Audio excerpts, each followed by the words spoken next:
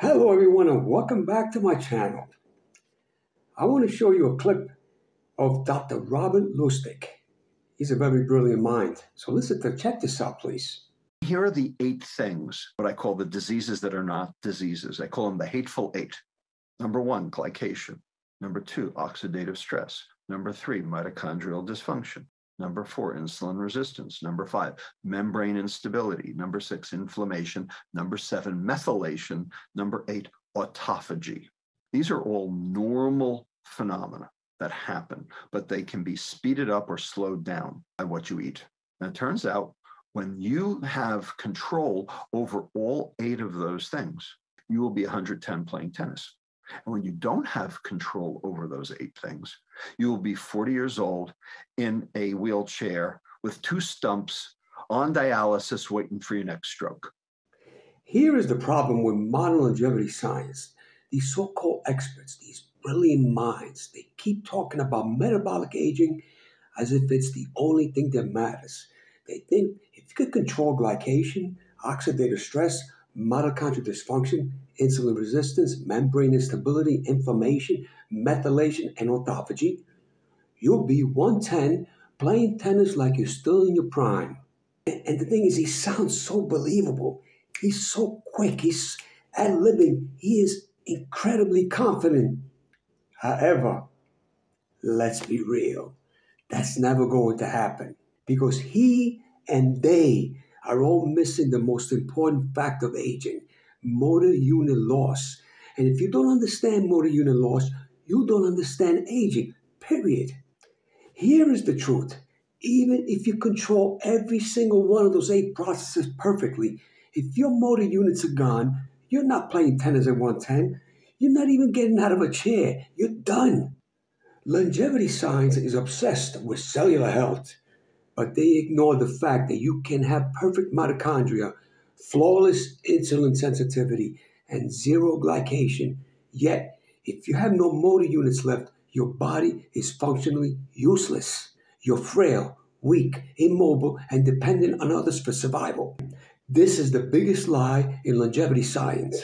They assume that if they slow down metabolic aging, the whole body will just stay young by default, as if aging is just about fixing biochemistry. But that's not how it works. Here's what they don't understand. Your motor units, the nerve muscle connections that allow you to move, generate power, and react, start dying off in your 30s. And once they're gone forever. I've mentioned this many times on my channel. No amount of fasting brings them back. No NMN, resveratrol, or metformin, or rapamycin restores them. No amount of autophagy will rebuild them. If you don't train to keep them, you will lose them. And once you lose them, you lose everything. That's why the real limit on human lifespan isn't just metabolic dysfunction, it's neuromuscular failure. Think about it. If Dr. Lustig and these longevity experts were right, we should have 110-year-olds sprinting, jumping, and moving like 40-year-olds. But we don't. Why? Because by the time people reach that age, their motor units are practically gone. They can't move with speed, power, or coordination. They've lost the ability to react, balance, and generate force. You can't willpower your way through that. You can't fix it with supplements, fasting, or some miracle drug. The only way to keep motor units is to train them every single day for life. Now let me talk about the catch-22 of aging. Here's the vicious cycle that no one in the longevity field talks about. Motor unit loss leads to less movement. Less movement accelerates aging. Aging further destroys motor units. Eventually, you reach a critical point where you can't move at all.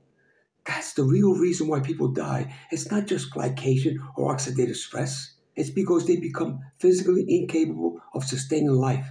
Their bodies deteriorate to the point where they can't breathe properly, can't react fast enough to avoid a fall, can't get up from a chair, and that's when the system collapses. This is why no one lives beyond 120, because at some point the body runs out of motor units and it cannot function anymore. If you actually want to be 110 and still move like an athlete, you need to stop listening to these longevity scientists who never have trained a day in their life, most of them at least, and start focusing on the one thing that actually determines whether you stay young, motor unit preservation.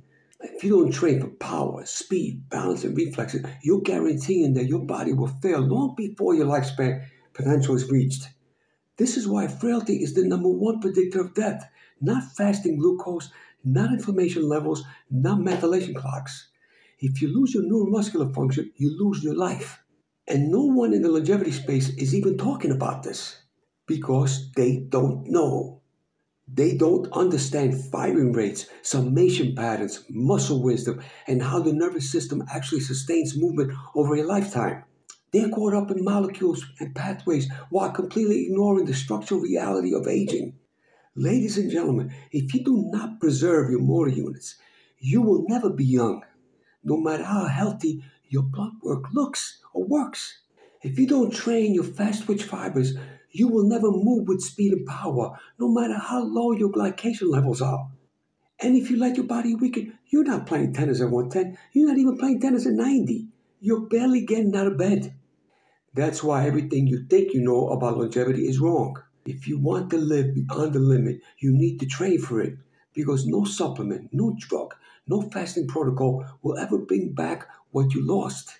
Aging is not just about cells, it's about whether your body can still function.